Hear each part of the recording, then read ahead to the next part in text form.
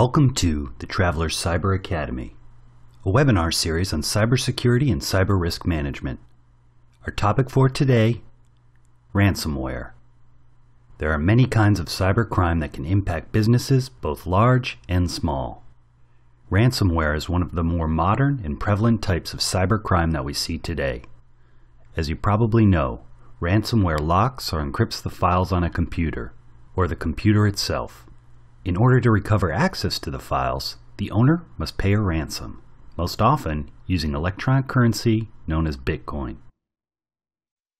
In this session of Traveler's Cyber Academy, we will look at how ransomware works and how it spreads. We'll hear from Kurt Oestreicher, a director of digital forensics at Travelers, who was part of a team that examined CryptoLocker, a well-known form of ransomware, in 2013. We will also explain what Bitcoins are. Ransomware became much more common after the advent of Bitcoins, which provide an easy and anonymous way for criminals to obtain payment from victims of ransomware. When a business is infected with ransomware, the consequences often go beyond simply paying a ransom. Christine Mapes is a senior claims specialist at Travelers who has handled numerous ransomware claims, and she will describe the actual consequences when a business is infected with ransomware. Finally, we will cover important steps that a business can take to protect itself from ransomware. Demanding ransom for the safe return of a person or thing is not new, of course. Julius Caesar, for example, was ransomed after he was captured by pirates in the Mediterranean. In the digital world, ransomware started out as a con, in which banners would be displayed on a victim's computer stating that the computer had been infected with spyware or other malicious software. The victim was asked to pay money to remove the spyware or to install antivirus software, but the victim's computer and computer files were essentially unharmed. In 2012, a form of ransomware known as Reviton gained notoriety when it locked victims out of their computer systems. Reviton displayed a banner customized for different countries, stating that the victim had been caught by police while committing a crime, such as viewing child pornography. The victim was instructed to pay a law enforcement fine of several $100s to unlock the computer. Although the computer was in fact locked, there were ways to bypass Reviton and to access the computer and the files on the computer without too much difficulty. In the fall of 2013, the infamous ransomware known as CryptoLocker appeared. CryptoLocker was a game changer in two ways. First, it encrypted the files on victim computers so that even a trained forensic examiner would be unable to recover data from the computer's hard drives without paying for the decryption key. Second, CryptoLocker required that payment of the ransom be made through anonymous methods such as Bitcoin. Ransomware also began appearing on mobile phones and devices, starting with ransomware that would lock out a phone or device, and then progressing to ransomware that would encrypt the contents of the phone or device. CryptoLocker's success spurred the development of many new ransomware variants, such as TorrentLocker, AlphaCrypt, CryptoWall, TeslaCrypt, Locky, and others. Modern ransomware is designed to maximize the consequences to the victim and to force payment of the ransom. Some ransomware is even designed to steal from the Bitcoin wallet that is used to pay the ransom. In 2013, the Travelers began receiving a number of claims related to CryptoLocker. Its investigation of CryptoLocker was led by Kurt Oestreicher, who is now a director of digital forensics.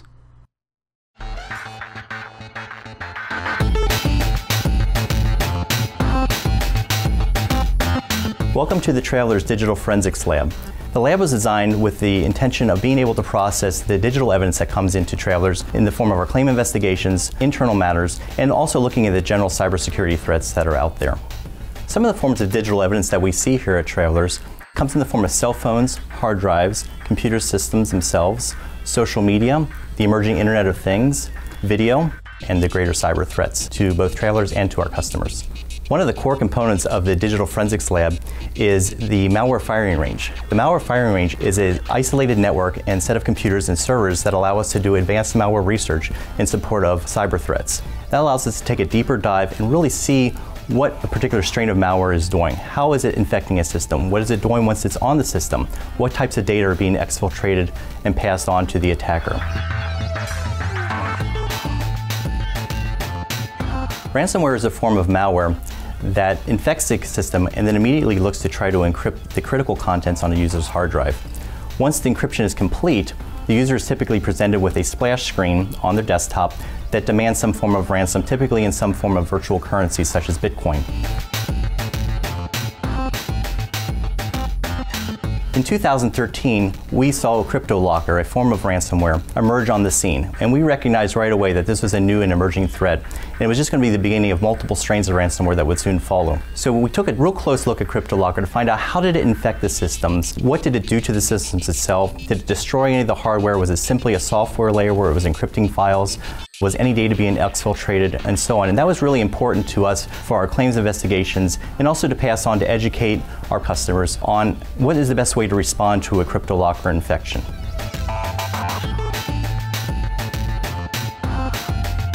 Astonishing Furniture is a fictitious website that we developed in-house here at Trailers in order to provide a means to better educate our customers on some of the greater cyber risks. Today we're going to take a look at how an attacker will use a vulnerability in the Astonishing Furniture's ad network to pass the ransomware through Astonishing Furniture and onto their victim through what's known as a watering hole attack. Let's take a closer look. One of the modern ways that ransomware is spread begins with the poisoning of internet affiliate advertising networks. This is a fictitious website for a store called Astonishing Furniture. Like many retailers, Astonishing Furniture displays advertisements on its internet site. These ads were not created by Astonishing Furniture. Instead, Astonishing Furniture would be paid a fee to allow an affiliate network to place ads on its website. Ads which are expected to be, and usually are, legitimate. In some cases, cyber criminals are able to infiltrate the affiliate network and place a malicious ad. As a result, many visitors to the Astonishing Furniture website will be infected by the ad, even though the computers and the web server of Astonishing Furniture have not themselves been compromised. In fact, visitors can be infected even if they do not click on the malicious ad. This kind of attack is sometimes described as a watering hole attack, because visitors to the website are caught like prey coming to a watering hole. Generally, the victims of a watering hole attack are not immediately infected with ransomware. Instead, they are infected with malicious software that makes them part of a botnet, together with hundreds of thousands of other similarly compromised computers. The computers in the botnet are effectively under the control of a single criminal or group, who is known as the botmaster or bot herder. The botmaster can obtain direct access to the computers in the botnet by using a remote access Trojan, or RAT. The botmaster can also use the computers in the botnet to send spam or to conduct denial of service attacks. Finally, the botmaster can install ransomware on any or all of the computers in the botnet. CryptoLocker, for example, was often distributed through the Game Over Zeus botnet. Ransomware is one of the easiest ways for cyber criminals to get cash from a compromised computer. Unlike credit card fraud, there is no need to make a counterfeit card and withdraw money from an ATM, or to deal with other criminals by trafficking in stolen payment card information. According to the U.S. government, more than 4,000 ransomware attacks have occurred each day this year. Exactly what happens when ransomware is installed on a computer? Here is a mock screenshot of a victim's computer, showing what would happen if the computer was infected by the Locky ransomware. The files would be encrypted and the file names would be changed, leaving behind nothing but gibberish. The instructions for recovering the encrypted files are provided in lockyinstructions.txt, which instructs the victim to access the dark web in order to obtain a private key and a decryption program. More information about the dark web was provided in an earlier session of the Travelers Cyber Academy, The Dark Side of the Internet, which is available for viewing at travelers.com/cyberadvantage. Upon accessing the specified site on the dark web, the victim will be instructed to create a Bitcoin wallet and to pay 0.5 Bitcoins in order to obtain the Lockheed decryptor. So what are Bitcoins? And why are they the payment method of choice for modern cyber criminals? Bitcoins are a method of electronic payment devised by an unknown individual in 2009. Unlike US dollars and other familiar forms of currency, Bitcoins are not backed by any government. They are entirely a peer-to-peer payment method. We'll see what that means shortly. In order to use Bitcoins, businesses or individuals create digital wallets. These wallets are used to store Bitcoins and track Bitcoin transactions, which can be conducted anonymously through the use of digital signatures. The ability to conduct anonymous financial transactions without any government oversight is the reason why Bitcoins have become the payment method of choice for criminals conducting ransomware attacks. For the most part, Bitcoins are obtained through online sites known as Bitcoin exchanges, where they are bought and sold like any other commodity.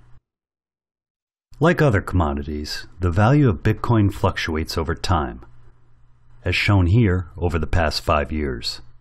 As of October 2016, 1 Bitcoin is worth approximately $600 US. If there is no central bank issuing Bitcoins, where do they come from? In short, new Bitcoins are issued according to the peer-to-peer protocol that was established when Bitcoins were created in 2009. The protocol specifies that every Bitcoin transaction, every single Bitcoin transaction conducted since 2009, is stored in a shared public record known as the Bitcoin blockchain. A simple transaction, for example, might involve somebody using digital signature A making a payment of 1 Bitcoin to somebody using digital signature B. Groups of Bitcoin transactions are combined into a single block, and the block is linked to the prior block by including a digital fingerprint of the earlier block. The entire process connects every Bitcoin transaction to every other Bitcoin transaction ever conducted in a way that ensures Bitcoins cannot be forged, counterfeited, or spent more than once. The process of packaging and encoding each block of transactions is time-consuming and computationally intensive, so the Bitcoin protocol awards a defined number of Bitcoins to each individual or group of individuals who successfully add a new block of transactions to the blockchain. This process, known as Bitcoin mining, is how new Bitcoins are created. Understanding how the ransom is paid, however, is sometimes the easy question. The harder question, for a business that does not have an adequate response and recovery plan, may be deciding whether the ransom should be paid. Many authorities, including the FBI, have identified serious risks that should be considered before paying the ransom. Criminals may not actually provide a way to recover the lost files, and payment of the ransom may cause the business to be targeted again in the future. Furthermore, ransom payments fund and encourage illegal activity. The decision of whether to pay the ransom should only be made after consulting with an experienced attorney, such as a breach coach that can be made available through the victim's insurance company. As a specialist in cyber claims at the Travelers, Christine Mapes knows very well that there can be other consequences to a business that has been infected with ransomware beyond just paying the ransom demand.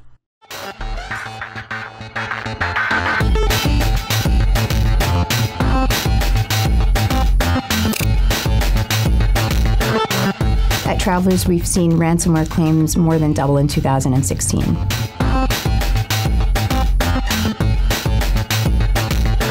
The first question that they ask is, what should I do? Should I pay the ransom, or should I restore from backups or find some other means of getting our data back? And they're also concerned about making sure that their operations are back up and running in a timely manner. They also want to know what they can do to prevent this incident from happening again. Given that ransomware is arguably the most profitable malware on the market, I think that it will continue to become more sophisticated and widespread. I think because it's so profitable, the attackers are going to find new methods of entry through backdoors and system vulnerabilities that are going to make the ransomware harder to detect and therefore more profitable and lucrative for the attackers. They do not discriminate, so they can hit organizations, both large and small, as well as individual users. Many times the breach isn't limited to just extortion, and depending on the type of ransomware attack, an additional forensic investigation may be necessary to determine whether or not there was access or unauthorized access to identity information. Our claims response team here at Travelers assists our insureds every step of the way. We partner with our experts and resources to provide them with an appropriate and immediate incident response plan and work towards a fast resolution. In its current state, ransomware is a commodity malware threat. Hackers are indiscriminately trying to target anyone and everyone they can, in the hopes of catching victims off guard who may not have effective backup strategies. As we look to the future, targeted ransomware could become an even scarier proposition. If hackers are able to successfully breach a sensitive environment, such as a key system involved in e-commerce, the value of that asset could allow very expensive ransom demands to be made, and to be paid. Fortunately, there are several ways for a business to protect itself and not become a target of opportunity for ransomware. An effective data backup strategy includes offline and off-site data redundancy, and it must be current and well-tested. Organizations have a variety of sensitive data. The most sensitive information, things that businesses require to operate, should be isolated from less business-critical sections of the network and more safeguarded. A business continuity plan should be in place and frequently tested. Employee education programs should be used to make users aware of phishing and malware and make it easier for employees to know whom to call when they suspect an anomaly on their network. Finally, businesses should prepare an incident response plan in case of compromise and, in case a breach were to happen, have proper insurance in place. Thank you very much for your time today. We hope you enjoyed this session of the Travelers Cyber Academy on ransomware and understand better how important it is for your business to be prepared. If you have any further questions, please contact us at trvcyber@ems.travelers.com. For a replay of this session to share with your colleagues or to find additional resources on this topic, please visit travelers.com/cyberadvantage.